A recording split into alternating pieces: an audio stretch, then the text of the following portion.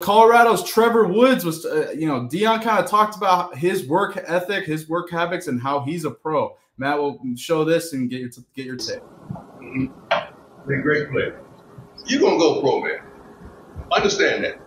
I believe in you. We believe in you. You're a pro. I don't know which way, or this linebacker, special teams, what is it, but you're going to go pro. I can't think of nothing you do wrong. Is there anything he does wrong? He hustles, great attitude, great teammate, came in here with the OBs, maintained himself, never complained, right?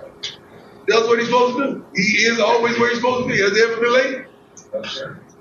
Ever talked back? No, sir. Ever been undisciplined? No, sir. Ever dressed out of order? Not getting all in the weight room? That's what we're looking for. That's exactly what we're looking for. Anybody?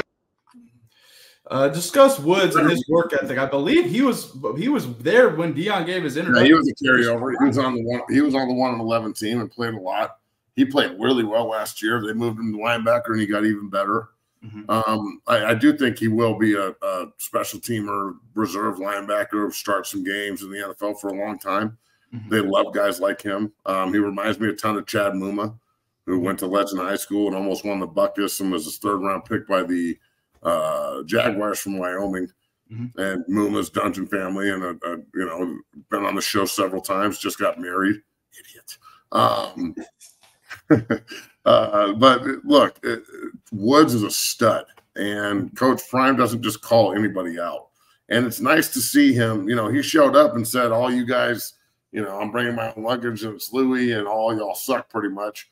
And Woods and Offerdahl were in that huddle. They were there. They were there when that happened, and they both decided to stay. And now Charlie's running with the ones, and Woods is being told he's a pro. So sometimes the coach challenges you by seeing what you'll do. Mm-hmm. The same thing he did with Zane. Are you going to be here next year? Well, are you going to go in the transfer portal?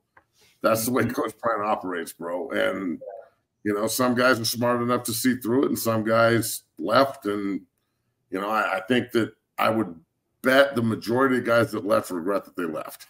Yeah, no doubt. Now, I don't think that Casey Roddick regretted it. He went to Florida State, and they were ranked third in the country all year. It's like there are circumstances where I don't think guys regretted it, but I do think that there were a lot of guys that were told to leave this year. There were a lot of guys that left on their own the first year because they were scared of what was going to happen. There were guys that were told to leave this year, and if you don't think that's happening, you're fucking stupid. Yeah, no doubt. Let me ask you, Woods and Offerdahl, they were there when Prime came in, gave that speech about Louis luggage and all that. Do you think that they'll be locker room leaders, kind of having seen the transformation of the Colorado football program? I mean, I wouldn't be surprised at all if both of them have captain patches, or what is it, D's and L's, dogs and leaders. Mm-hmm. Well, whatever it is, that's a captain patch. The D or the L means you're a captain. So I love that Coach Prime puts that on his players' shoulders. I wouldn't be surprised if there's 8 or 9 of them this year. Yeah, no doubt.